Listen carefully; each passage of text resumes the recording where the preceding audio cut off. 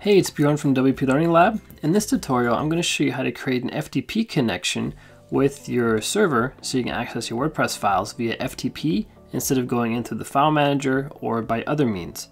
Now, it's pretty easy to do once you know how to do it, which is always the case for everything. Everything's easy once you know how. And I'm going to show you how. And after a couple times, it's going to be second nature. So I'm in the cPanel account on the right-hand side for my website. On the left, I have an FTP client. It's called Transmit by the company named Panic, and it's a Mac. It's a paid-for Mac FTP program. There are a lot of other FTP programs out there. They all need the same information, so they all work basically the same. Just the layout would be a little bit different.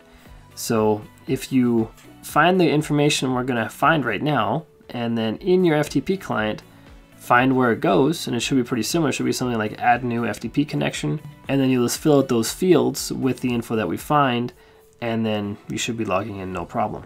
And in our cPanel on the right hand side of the screen, I'm going to click on FTP Accounts, and you should have something similar in your cPanel account. And then we basically create the information that we want for users to sign in.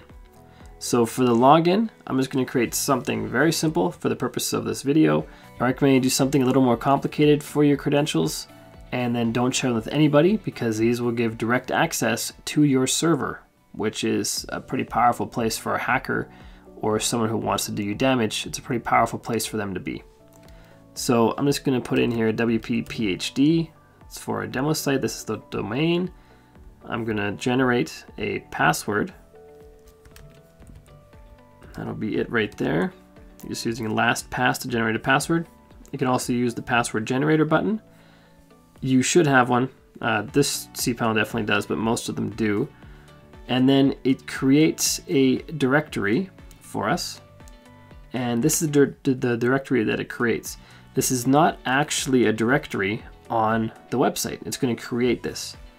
So what we want to do is we want to make sure that the path that we have set here is the path to your actual WordPress files, which in my case is home, then the username, then public_HTML/. When you create an FTP user account like this, it will usually create a separate folder for that user because it's assuming you're going to give this out to people where they can upload and download stuff to their own folder. But what we're using it for, we actually want to have access to the WordPress files. So you have to make sure that this directory goes to the files of your WordPress site. Now, if you're not sure where this is, what you can do is go back to your main cPanel area and then click on File Manager. In the File Manager, you will see on the right-hand side we have home/WP-PHD, which is the username. Going back to the FTP account, that is right here and it can't be edited. So that's hard-coded right in there. So then we need to find the folder where our website exists. So if you go into public HTML, this is where all my WordPress files are for this demo site. Yours may be in a different folder, maybe in another subfolder here, but you want to find the folder where those files exist, and you want to write the path to those folders here. And then you can add a quota if you want. I usually don't because I'm the only one using it, and what if I have to upload a big file? So I usually don't add a quota for my own accounts. And then once that's all done, I just click on Create FTP Account. As you can see, there's an error because this user already exists. So I'm just going to change this username. Just going to put Bjorn in there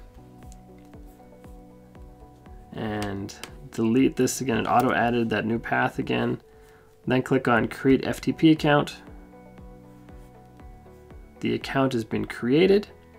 So now we can input that data into our FTP client. Most cPanels will have something where you can configure your FTP client. So if you click on here, it gives you information you need. You can actually download a configuration file for these clients from this cPanel, the InMotion cPanel.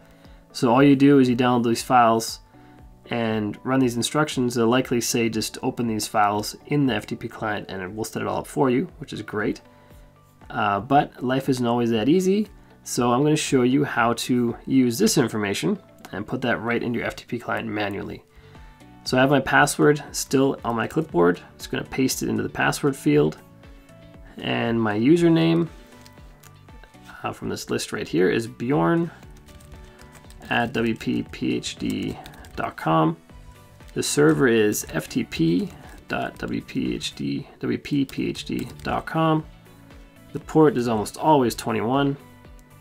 And then this should be enough to connect us. So I'm gonna click on connect.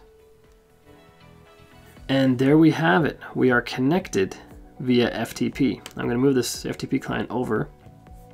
In most FTP clients, on the left-hand side is your desktop or your hard drive. On the right-hand side is the server. So you can upload files and download files and go back and forth all day long. And that's all there is to it. Make sure you treat your FTP with respect, because if you go ahead and delete this file right here, or this file, or this folder, or this thing over here, even if you do it by accident, it's going to cause major problems on your site. So this is not a holy area, but it's an area that needs to be treated with respect, and make sure you don't accidentally mess things up. And the best thing to do is keep regular backups of your site. So if something goes wrong in here, you can just pop in the backup of those files and everything's back to normal. So that is how we set up an FTP manually to access your WordPress site's server. I hope this video helps you. My name is Bjorn Allpass from WP Learning Lab. Please make sure you like this video, share on social media, subscribe to the YouTube channel, and check out wplearninglab.com for more tutorials like this every single day. Talk to you soon.